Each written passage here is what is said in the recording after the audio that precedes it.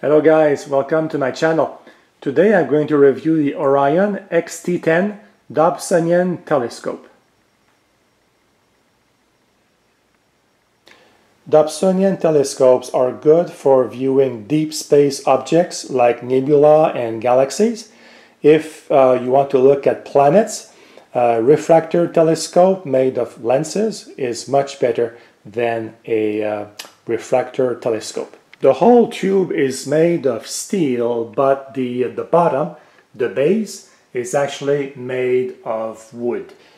This is a reflector telescope, so the mirror at the bottom has a diameter of 10 inches, hence the model name XT10. And you can see here the secondary mirror, which looks big, but in reality the area obstruction is only 6%, which is very good, so you don't lose a lot of light. The telescope comes with a 2-inch focus assembly, so you will need the included 2-inch to 1.25-inch adapter for 1.25 eyepieces. And on mine I upgraded the viewfinder. I put a right angle and it's a 9 by 50 millimeters. Here is a view of the mount, which is a Dobsonian. Popularized by John Dobson, by the way, in 1965. So it is an altazimuth mount, meaning that you only have two axes, X and Y, so you go horizontally or vertically. So the telescope moves vertically here on two frictionless pads that you have here on the hub assembly on the sides, and it's very smooth. For horizontal movement, the telescope moves on a big bolt that you see here at the bottom. I recommend a few eyepieces for this telescope. One that is highly recommended is this Orion Deep View 35mm. It's a 2-inch eyepiece, which is simply amazing.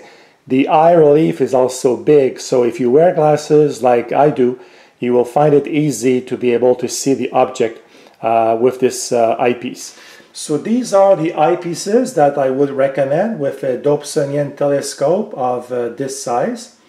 The focal length of the telescope is 1200 millimeters.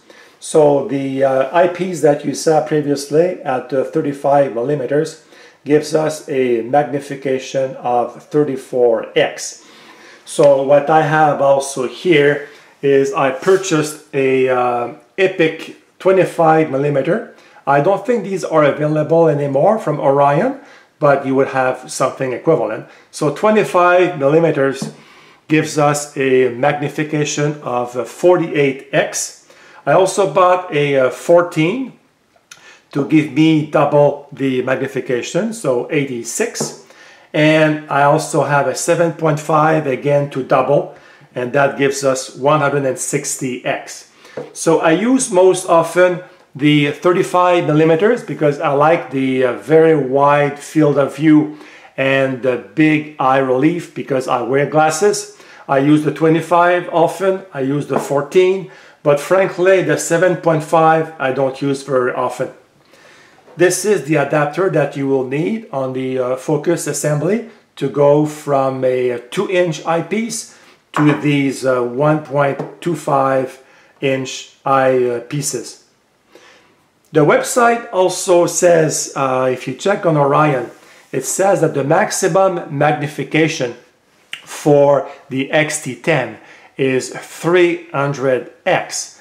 But in practice, you will never get to that. Maybe the most you will do is a 7.5 because if you go higher with a Dobsonian mount and with the Earth rotation, it will be very difficult to track the object.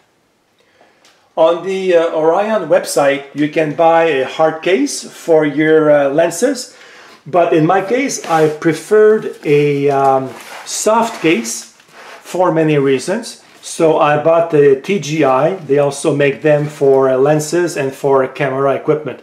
So the TGI case is perfect to carry all of my eyepieces.